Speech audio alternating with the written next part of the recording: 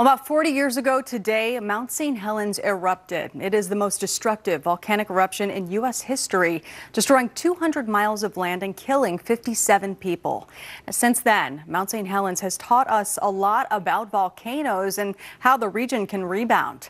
John Hopperstedt has more. We're looking at another active volcano in our area, Mount Rainier, though it's been in and out of the clouds today. We do know that researchers have used what happened at St. Helens to predict and prepare for an inevitable eruption here at Mount Rainier. We've also spoken with a researcher who has been at Mount St. Helens for 40 years, since just after it erupted. His name is Charlie Crisafulli. He now works for the Forest Service, but in 1980, he was an ecology major in college who flew on a helicopter into the landscape just after Mount St. Helens blew. He says it was like landing on the moon.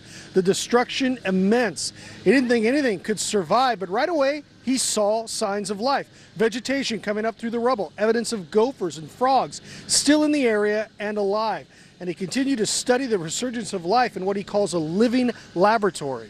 I'm taking this anniversary as a time to really think about the lessons learned from this volcano, to view it as a teacher on how our natural systems respond to these big cataclysmic events that are so profoundly alter the forests that we think of as iconic in the Pacific Northwest. Charlie says the discovery of life just after the eruption created a new foundation in his field, what he calls the role of biological legacies. Life, he says, is tenacious.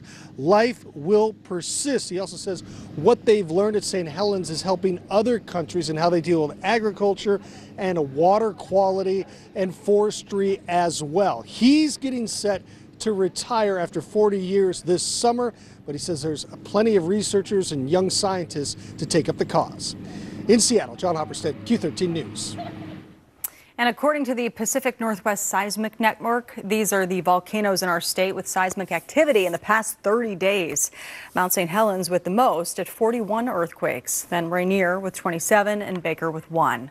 Mount Adams and Glacier Peak haven't had any recent activity.